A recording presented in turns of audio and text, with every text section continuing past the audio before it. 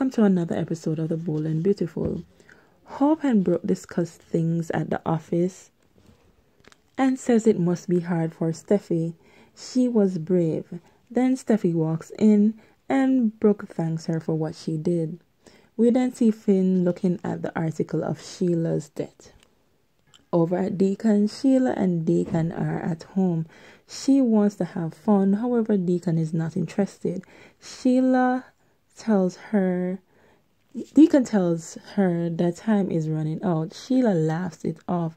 Deacon says their relationship can't work.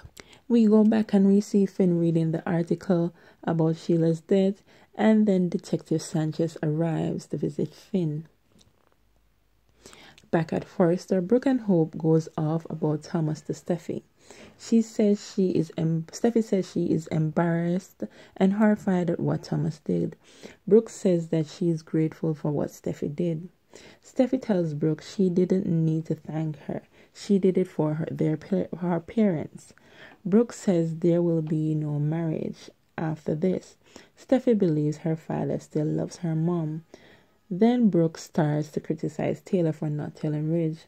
Hope claims that she's surprised that Taylor would do that and be quiet. Steffy just rolls her eyes at them.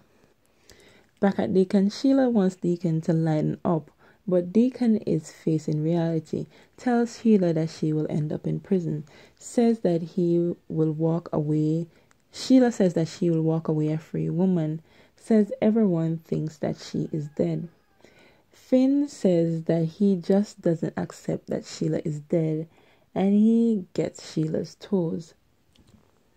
Back at Forrester, Steffy asks them to stop judging her mother.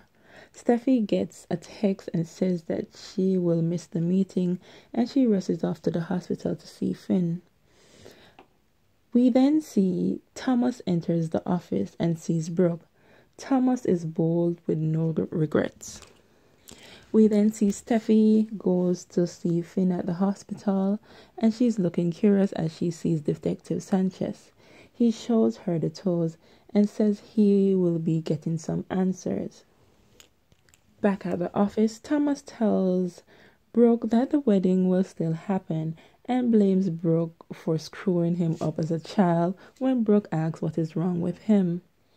Brooke tells him that he doesn't care about his parents at all. He is only doing this because of his fantasy life that he wants.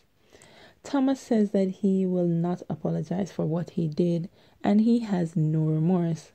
Brooke claims that she is worried about Thomas and tells Thomas that he will pay. Back at the hospital, Phinn tells Steffy that the cut at Sheila's toes is too clean. Sheila is alive. Thanks for watching. Bye.